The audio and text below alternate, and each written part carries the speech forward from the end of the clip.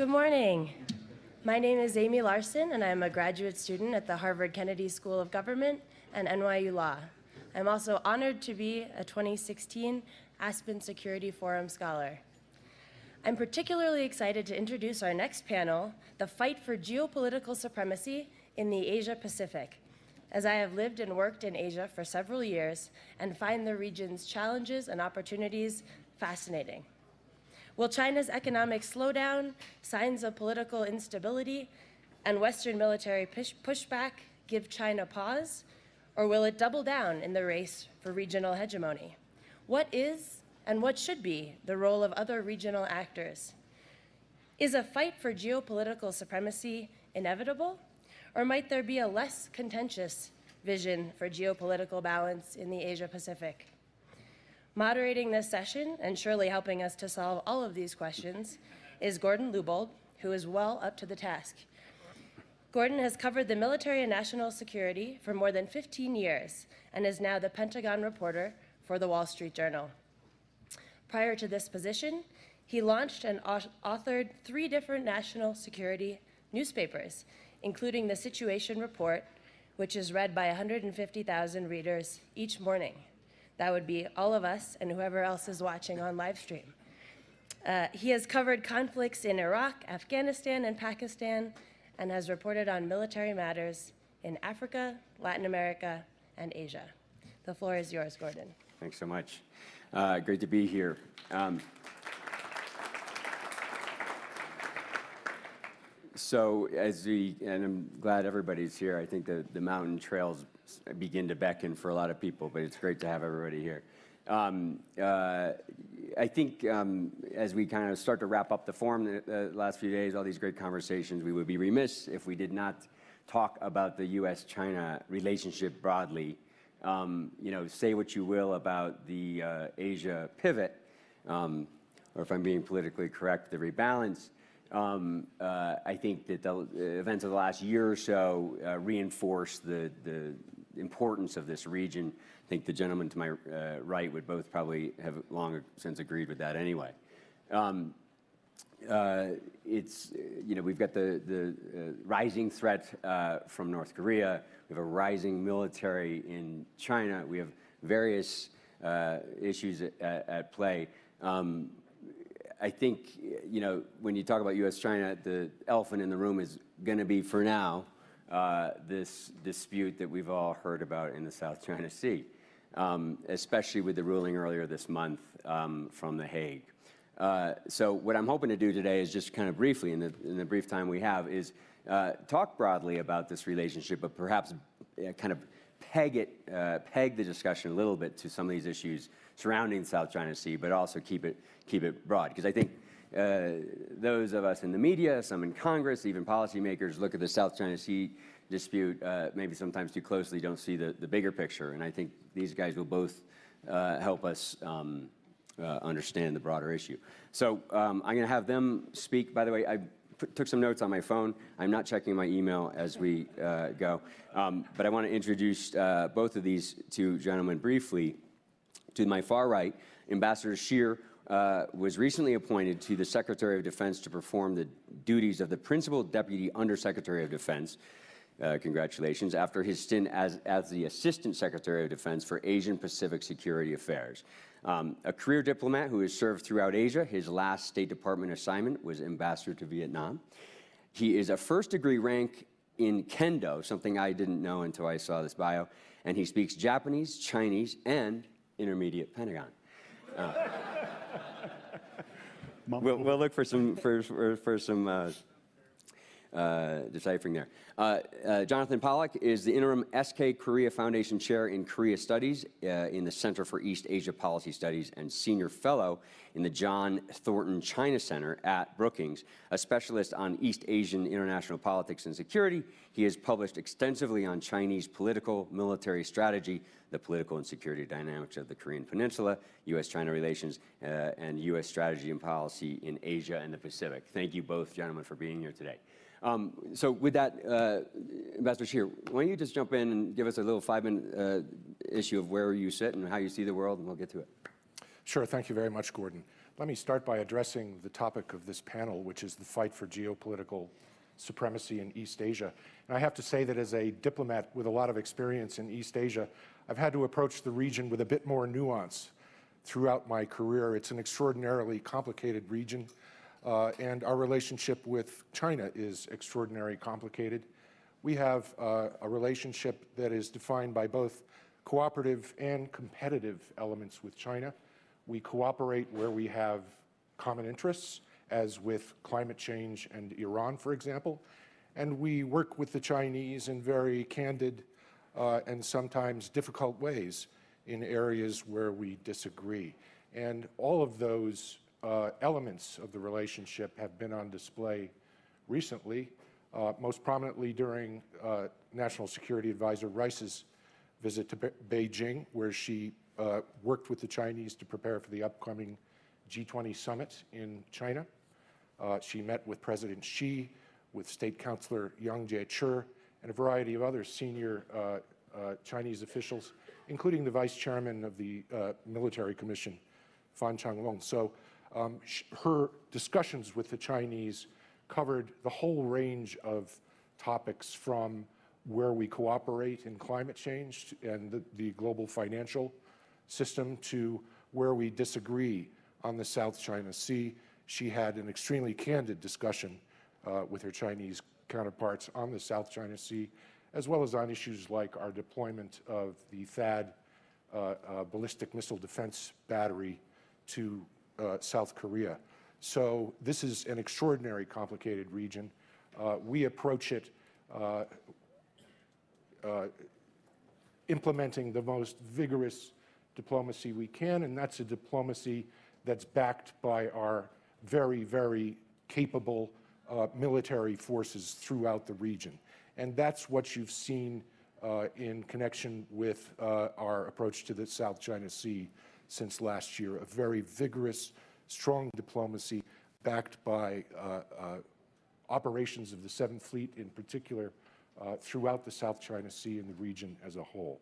And all of this we put in the context of the rebalance, which is an effort to ensure that East Asia gets the kind of attention, the kind of resources this growing and important region deserves. And in the Department of Defense, that means ensuring that we have the right posture throughout the region, that we have the right level of forces, that they are arrayed in a resilient way and a politically sustainable way, and that they are used in ways not only that deter aggression and adventurism, but reassure our allies, support our diplomacy, and in the case of the South China Sea, encourage restraint among the claimants. Why don't I stop there? I think David has given a very, very good introduction to the way the United States tries to shape its policy here. I think it's important at the outset. David, unfortunately, only arrived late last night, so he hasn't been here for our discussions over the last 2 or 3 days, which has gone from one grim domain to another, both geopolitical, cyber, terrorist, you name it, we've covered it. So when I look at the world, and if I look at locations of strategic consequence, in a relative sense, East Asia looks much better than anything else. You know, and we'd like to keep it that way. So the question is this, obviously, what does this require of us? What does it require of others, including China? But being mindful this morning when I was thinking about this, that if I could quote Mark Twain when he talked about Wagner's music, that it's not as bad as it sounds. So with that, because let's recognize that this extraordinarily diverse region, many of the countries of this region have sustained economic advancement almost unparalleled in human history. There is, in a number of societies, much more openness about governance and the like, not across the board by any means. A lot of issues are raised here about China, understandably so, given the kind of long-term strategy that administration after administration has pursued. I might note, although it's not, I suspect, a major theme of our discussions this morning, but I would be remiss if I did not notice that as we look at the rebalance policy, it presumably is a three-legged stool. It's security related, it's political related, and it's economics related. But right now, the Trans-Pacific Partnership is in some genuine jeopardy. And if this is to be the way in which, in part, the United States was trying to formulate and pursue a strategy for the longer term about the conditions that would govern commerce and investment, the question now that emerges is what happens if, in fact, this kind of mood that has been created in the presidential campaign persists into 2017 and beyond. So with that as opening comments, I'll stop. Got it, great. So I have a few questions, but I would say to all of you, I really do want this to be a conversation. Often your questions are better than mine. So I'm gonna have a few questions and then I'm gonna get, we'll kind of go back and forth here a little bit. But one thing, which again, the elephant in the room is this ruling that I hope you could both speak to. July 12th from The Hague, which I think surprised some people in its kind of sweeping indictment of China's activities, maybe more so than anybody else kind of even expected. It sounds like we're in kind of a period of quiet, but as I was saying earlier, somebody said to me this morning, like, don't think that this means that China has made some kind of fundamental decision. Anyway, kind of my basic question is, what now? The ruling, and David, you want to take that first? Sure. Well, the ruling really was extraordinary, and it did four things. First of all, it ruled that the Chinese 9-dash claim is not consistent with the law of the sea. The second thing it did was that it declared, or it judged, that the features in the South China Sea at most generate only 12 nautical mile territorial zones. The third thing it did was rule that the Chinese have infringed on Philippine rights by interfering with Philippine fishing activities. And the fourth thing it did was that it ruled that the Chinese were in violation of their obligations under the law of the sea in committing the environmental damage that they committed when they reclaimed territory on those South China Sea features. This was a broad, very deep and conclusive ruling in favor of the Philippine case. The Chinese reaction initially was very sharp. It followed along the lines they had been using since the case was first filed with the Law of the Sea Tribunal. The Chinese, in their actions, however, I think have been relatively dialed down. They have been relatively moderate in their interactions with us. They have been moderate in seeking diplomatic interaction with the Philippines. And I think generally they've showed restraint on the water around the South China Sea features. So, and these are all activities that we encouraged throughout the year, both within our engagements with the Chinese, but also with our engagements with the ASEAN claimants. We engaged in a pretty determined, we implemented a pretty determined diplomatic strategy beginning early this year, which was looking toward the tribunal decision, in which we encouraged the claimants to take the decision and use it first as a way of delimiting their claims and better defining their claims, and secondly, as an opportunity to conduct some constructive diplomacy with regard to the South China Sea, not raise tensions. And I think in the overall reaction of the claimants, as well as the reactions of the Chinese and the Philippines, what we're seeing is the start, what could be the start of some constructive diplomacy in the region. Of course, we're going to watch it very, very carefully, and we're going to keep our forces in the region, as I said earlier, to continue to deter adventurism, to continue to reassure particularly our ally, the Philippines, and to encourage restraint on the part of all the players in the region. I think David, again, has very, very aptly described where things are. At at a minimum, we are at a moment of pause. And the question would be, does this reflect, in any meaningful sense, a degree of reassessment or lessons learned on the part of the Chinese? Because there's no doubt that the ruling in The Hague was extraordinary in its scope and in its sweep. Now, some of you are probably wondering what this infamous 9-dash line is or is not. Interestingly enough, the Chinese have never told us.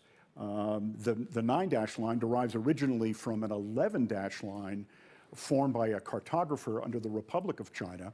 That is when the Chinese nationalists ruled the mainland in 1947. But now they've adopted this as their own with some slight modifications that, if anything, extend it out a little farther. But there has always been this ambiguity, which, frankly, may be one of the reasons why the Chinese, from the first time that the Philippines filed the case in 2013, just refused to have anything to do with it and claim, at least in their declarations now, that they will continue to not recognize it. If there's good news in this story, though, it's that, and let me, I should have noted that originally Ambassador Cui Tiankai was to be with us today. He went to China, actually, I guess, with Susan Rice, and I guess is still in Beijing at this point. If he were here, and let me just suggest, and it's not an advertisement for him, but if you're curious about how an informed Chinese describes the ruling and its aftermath, Ambassador Cui gave a very forceful speech at the Center for Strategic and International Studies, I think the day of or the day after the ruling, and that will impart a flavor of how China is reacting and responding. But what has not happened to this point are a lot of the worst case assessments that are being offered or proposed, some by strategists abroad, some suggested in the Chinese blogosphere and so forth. They run the gamut from China should withdraw from the UN Convention on the Law of the Sea, China should declare an air defense identification zone, China should declare straight baselines in these islands, the Spratlys, or Nanshas as they are called in Chinese, and even extend out and do other forms of punishment. None of this has happened, and it does suggest that at one level at least, beyond all the fierce words of denunciation of the agreement, the Chinese are not immune to a certain level of reason and judgment. Some of this may be related to the fact that China will host the G20 in Nanjing in early September. That's a big deal for President Xi Jinping. Presumably, he would like it to be as orderly as possible, and that may be one factor that inhibits them for now. But over the longer run, it raises the whole issue of whether China is prepared to live and cooperate fully in a world where some things don't go the way they want them to go. And it's a very big question about not only China's relations with its neighbors, but also China's broader support for what we'll call international order as a whole. Maybe we can come back to this in subsequent discussions. So I'd just come back to what the U.S. Kind of reaction probably should best be. Again, I know that the media, myself included, sometimes fixate on this idea of FONOPs. For those of you who don't necessarily track, I had to ask a FONOP question. FONOPs are freedom of navigation operations that the U.S. does around the world. They are particularly interesting in this region now. But my kind of question is, to FONOP or not to FONOP now? What are the risks of provocation, especially given this kind of pause? What is the risk of not doing anything and not sending maybe a different message again, David? Sure. Just to and by the way, I just want to if I can get through this, this panel, I will win as a moderator if we avoid the frequent talking point of what is it? No, sail, navigate, or now I'm going to screw it up. I'm getting there. I know, right? I knew he would get it. So anyway, go ahead. Just a reminder. Yeah. Well, just to further define freedom of navigation operations, these are operations that the U.S.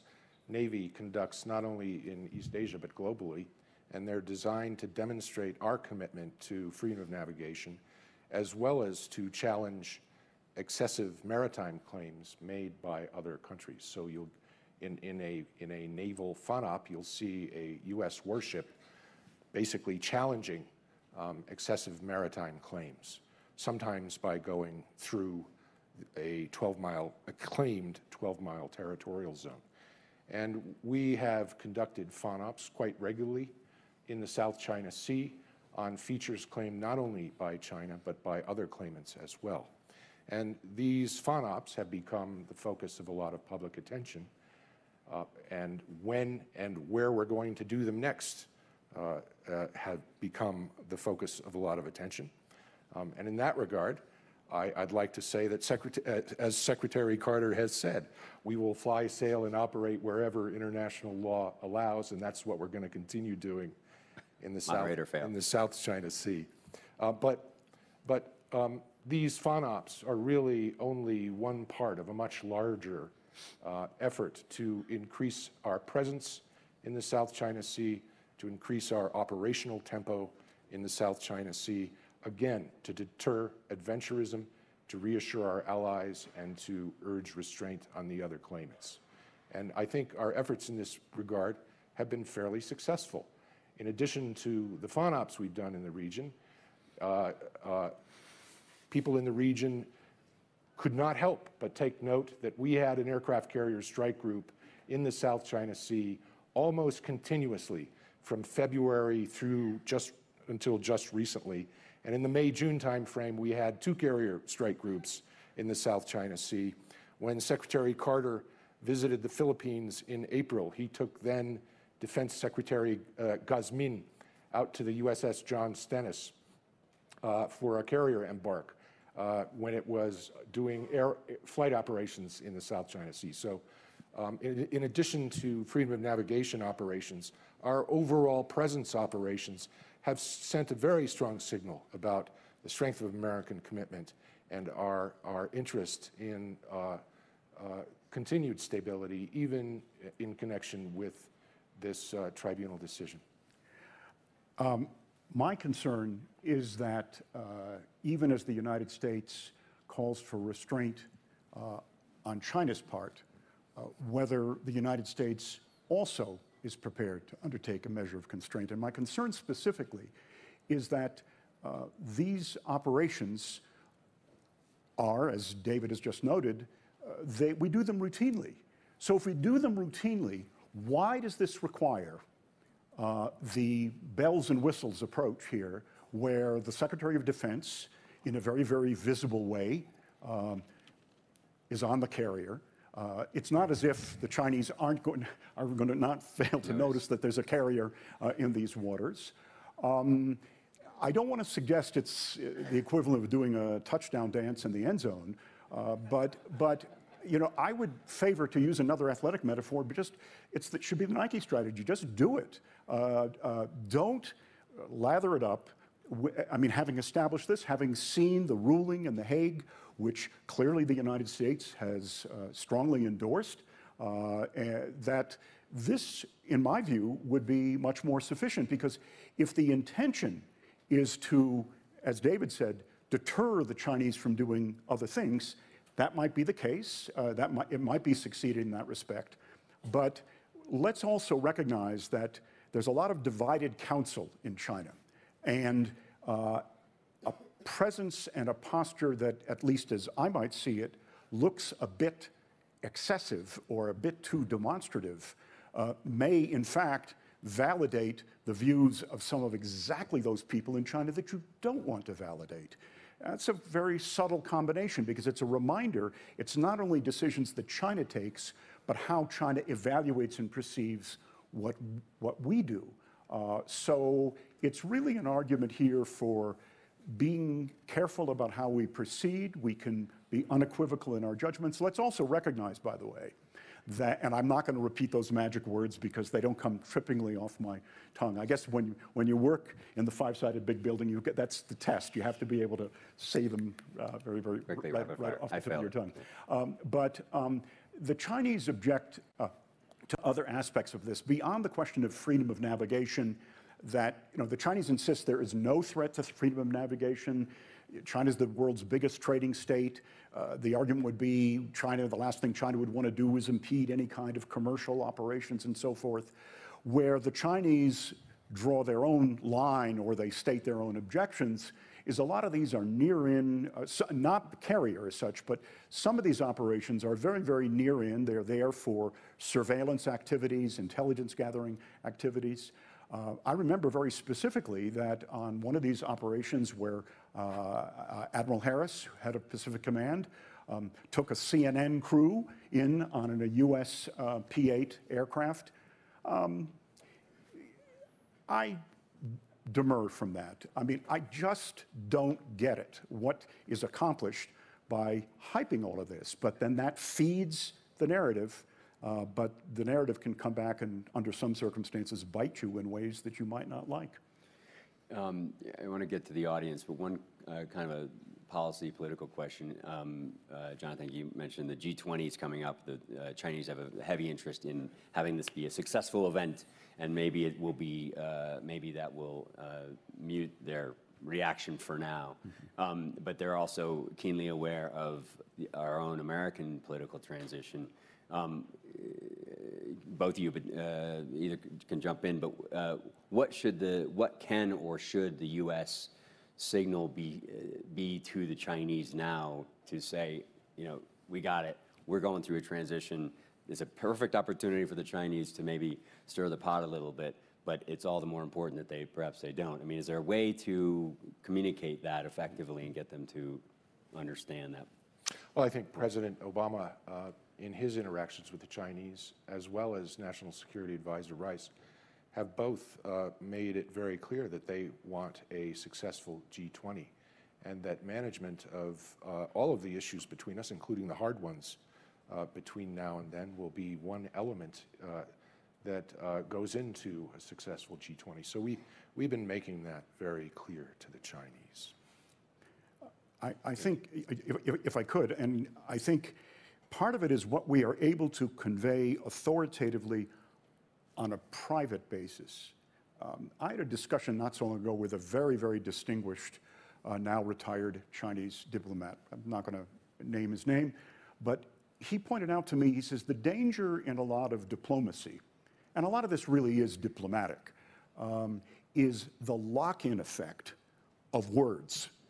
When states have declared this or that, they can't retract the words, number one, and they feel that for the credibility of their stance, they can't pull back from this. Right? The argument he was making is that when, and again, he's defending China, understandably, he's saying, when you, the United States, do X, Y, and Z, we are then compelled to respond. Now, that's a little too easy, but I understand his point.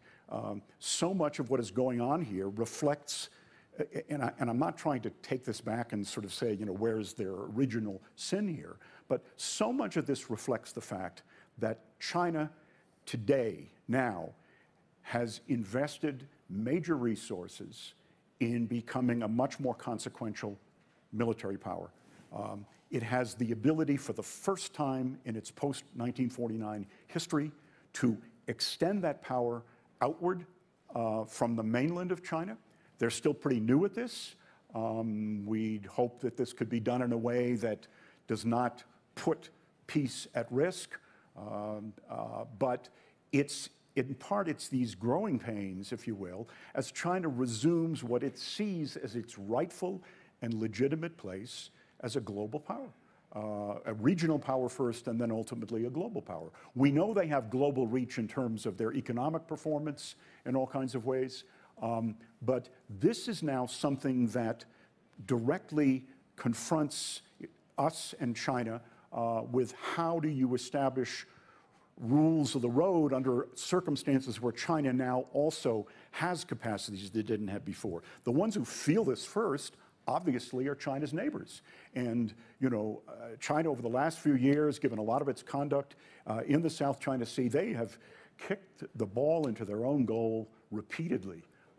And maybe we should say, well, let them continue to kick the ball into their own goal. But, you know, the question is whether or not by what we do credibly, consistently, and privately to convey your real concerns, the real issues that you have, and I think we have done that, is really the most important element.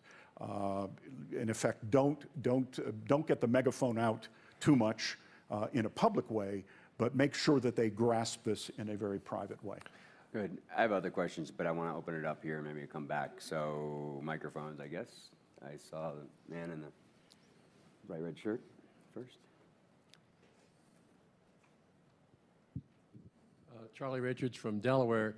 My question is, how do we persuade, or is a better word, or pressure China to be more help to us with respect to North Korea? North Korea seems to be a very serious threat, and it's said that China could, but hasn't yet been persuaded to do much with respect to restraining the North Koreans.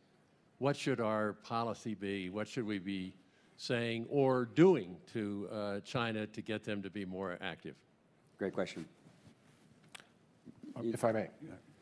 Well, our general approach to North Korea is characterized by a diplomatic approach as well as the application of pressure. We're certainly willing to engage the North Koreans in a diplomatic dialogue designed to achieve a non-nuclear Korean peninsula. But in order for us to do that, the North Koreans have to demonstrate a serious commitment to denuclearization. They haven't done that yet. In the absence of a diplomatic dialogue, pressure counts. And we have most recently brought pressure to bear through a UN Security Council resolution passed by the Security Council after the January, the 4th North Korean nuclear test in January. This is a very strong Security Council resolution, which goes to the heart of some of the things North Korea is doing internationally, including their banking activities. So this resolution goes beyond previous resolutions and strengthens the pressure on North Korea. The Chinese were quite cooperative in Security Council deliberations on this resolution, and we've seen Chinese efforts to implement that resolution since. So we engage the Chinese at the senior-most levels on this subject. The North Korea problem is among the highest items on our bilateral agenda, and we never miss an opportunity to discuss it with the Chinese. The Chinese have their own interests at times. They're very interested and concerned about stability in North Korea. They're concerned that should there be instability in North Korea, North Korean refugees will flood across their border. So they have interests that are sometimes slightly different from ours, but they do cooperate with us in applying the pressure we need to apply in order to bring North Korea around.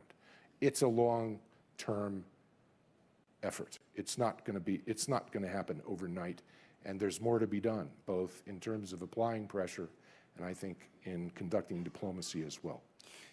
You can jump in if you want, Sure. or we can move on. Only to say this, it's our turn to look at Northeast Asia now, by your question, is very, very important, because in my own view, the real strategic stakes, true strategic stakes, are in Northeast Asia, not however important the reefs and shoals and the conditions governing what they are or what they are not, pale by comparison. We fought a war with China on the Korean Peninsula in the 1950s. When President Nixon went to China in 1972, he had an extraordinary exchange with then Prime Minister Zhou Enlai, and where Nixon made abundantly clear, you know, we fought a war here once and we must never let it happen again, period. But here's the problem. North Korea, we talked about it yesterday. It's defiant. You would think on paper China would have an enormous capacity to dictate what North Korea should do. It's not that easy. It's never been that easy with North Korea. But I think that the Chinese are moving in a direction that we clearly do encourage. Xi Jinping cannot abide young Kim, but they haven't translated that fully, or maybe not in a way, in the visible kinds of ways often we want to see. But as David has noted, I do think that they are, these sanctions have much more bite. So we're nudging things in the direction. China has an enormous commitment to South Korea, trade relations, investment relations. They understand there's a Korea that really works with them and one that defies them. And it's not because North Korea is some kind of glorious strategic asset for China. It's not. It's an enormous burden and a risk and a liability. So this is going to be slow, steady, persistent work if we are going to advance goals that are not only in our interest, but very much in China's interest. Over the longer run, there are issues of North Korea's long-term future, but let's put that to one side for now. Let's see John in the back there, right there. And maybe let's do some kind of quick hot rounds here, because I think we're running out of time here soon. So John. John McLaughlin, Johns Hopkins University. Actually, I had two questions, but I'll just use one since you're down on time.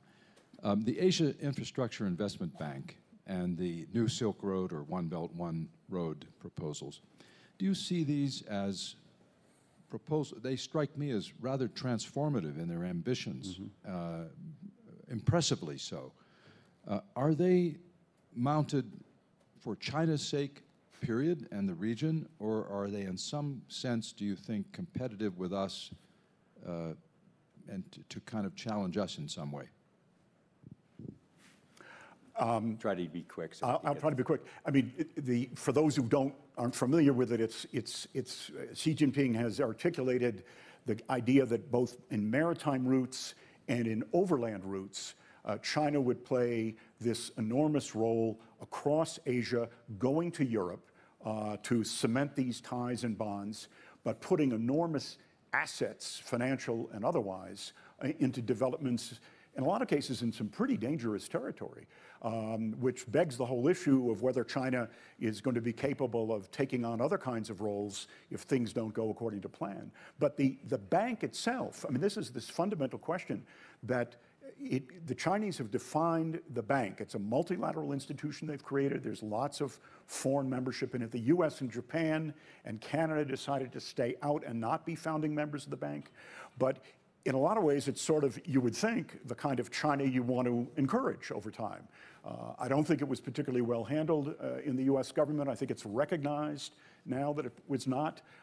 But it's more, you want China to be supplementing rules established in the existence of other international banks and the like, and to do this in a way that will undoubtedly, I think, benefit Chinese interests, but at the same time will accord with a larger set of needs in the international system. Okay. This guy here, please. How about you ask a quick question, and then I'm trying to get the guy in the green shirt here, please, sir. Mark Mabry, Director of the National Cybersecurity FFRDC at MITRE. Question is, we had China attack us, according to Congress, the third PLA in 2014, against US Transcom. They've robbed our country very significantly, measured in certainly hundreds of billions, maybe trillions. Things have changed. The White House has negotiated some new cyber norms. Don't attack our cyber emergency response teams. Don't use our intelligence apparatus to attack us. Seems to have some diminution of attack, but to your point, David, about competition versus collaboration, are they going to not be able to resist getting at our IP, getting at our critical infrastructure, and fighting if you will, a non-traditional war against us? Thanks. And then if we could go to the gentleman in the green shirt. Yeah, there you go. Bruce Berger. All these conversations on Asia, the word Japan has not come up at all.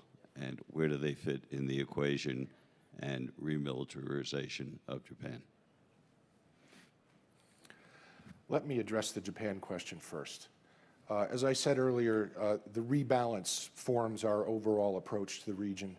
And the rebalance doesn't just include the movement of American military hardware. It involves a lot of improvements in the software as well, and that software includes the strengthening of our alliances. And of course, our alliance with Japan remains fundamental to peace and stability in the region. So we've been working with the Japanese, particularly since their revision of their national security laws, which sort of gives them more opportunities to operate with us. We've been working with them very closely to plan, train, and operate together in ways that we haven't done before. And this is a major piece of the rebalance, and it will continue to contribute greatly, I think, to regional stability as well as to our efforts throughout the region. On the subject of cyber, this is a major concern on the part of the administration, particularly in the run-up to President Xi's visit to Washington last year. And we made this, arriving at a cyber agreement with the Chinese among the highest priorities of that visit. We think we got a good start at a way of dealing with the Chinese on this subject. You've probably seen some private cybersecurity firms state publicly that Chinese intrusions have decreased. We're going to continue to watch this very closely, even as we implement that agreement. And of course, we're going to take maximum steps to ensure that our government cyber capacity is secure. Let me just make a couple of comments about Japan. The Chinese, of course, have made a lot of overwrought comments about quote-unquote remilitarization of Japan. In fact, Japan is challenged in all kinds of fundamental ways. Their economy has been basically flat for the better part of 2 decades or more. Their forces are small, although certainly very, very capable. Abe, certainly a man with a bigger vision, is trying to direct this in a way that he thinks he can revive Japan's economic fortunes, but he wants to do this at least tethered very, very closely to the United States. The question is why? And I think it's because in Japan there is free-floating anxiety about the longer term, because you have Japan, it's a very rapidly aging population, it's beginning to shrink, and that long-term concern that Japan has always had has come to the fore. A much more capable China that Japan, or some in Japan, worry about threats that it poses to Japan's security and well-being. What the Chinese and others, and the others here in this case would include our South Korean allies, are uncomfortable with is the extension of our security relationship with Japan that goes into new domains, as David had just noted. So even as we are looking for help wherever we can get it, the question is the basis on which this will be conducted, how extensive will Japan's involvements be, and whether or not, frankly, over the longer term, Japan and China both can come to a tolerable set of understandings as they are immediate neighbors, and I don't want to say peacefully coexist, but the implications, if they can't, are going to be extraordinary and worrisome. And on that basis, I would take away what I said about Wagner's music. That's a good one. Gordon, I know we have no more time, but I just want to make a very brief plug for something Jonathan said earlier, and that's the Trans-Pacific Partnership. The Trans-Pacific Partnership will not only benefit the partners economically, it's strategic. And our TPP partners understand this acutely. It's strategic because it will give countries like Vietnam a much broader diversity in their trading relationships. And this will benefit them not only economically, but strategically, and it will benefit us economically and strategically as well. And that's why Secretary Carter has been out and at every opportunity in public has voiced very strong support for TPP, because we in DOD believe that it will be an important signal for the region, not just economically, but strategically as well. Unclear if Donald Trump's on board, but anyway. Thanks. Maybe these gentlemen anybody else who didn't get a question, maybe they'll talk to you. Why don't we be respectful of your time? Thank you so much for coming, and thank you for you.